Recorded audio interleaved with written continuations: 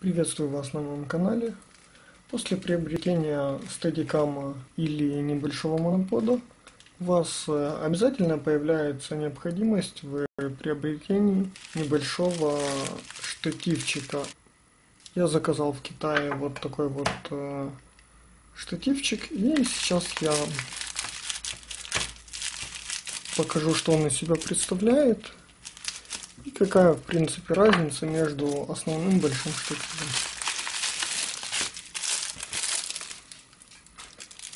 Выбрал я недорогой, почти один из самых дешевых штативчиков. Я за него заплатил около $7. Вот. И он такой вот небольшой.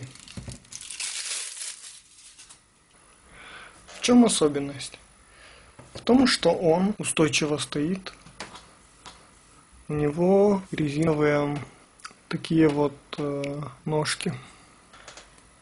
Он открывается, и штативная ось, штативная вот эта вот винт, он на 90 градусов всегда повернут вверх. Это исключает того момента, когда штативная головка может быть наклонена в одну из трех сторон. То есть здесь, если штативчик такой установлен на ровной поверхности, то соответственно и штативный винт будет на 90 градусов вверх смотреть. Так будет легче всего проводить балансировку фотоаппарата или фототехники на стедикаме. И стоять, соответственно, стедикам будет более устойчиво. Хотя я ожидал от этого штативчика, что он будет более приплюснут. Но вот он вот такой вот. Я вам покажу, как это будет выглядеть в случае с моим стедикамом.